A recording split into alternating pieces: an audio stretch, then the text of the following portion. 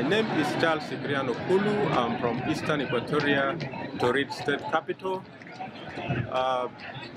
Peace begins when there is acceptance among ourselves.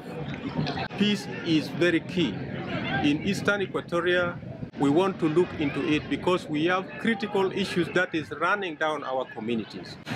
Peace begins when we work as a team to make sure, without actually tribalizing ourselves, we work as a community, as one body, to address the issue that I have mentioned, like the child abduction, GBV, early and forced marriages, girl child compensation. If we work together, a bottom-up approach from the community level up to the state level, all of us work together.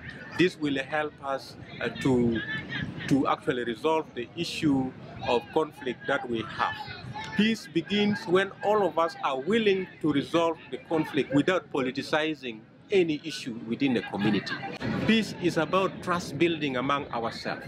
We need to begin coming together to build ourselves as a community, but not as a tribe, to look into the issue of difficult concern that is actually facing our community.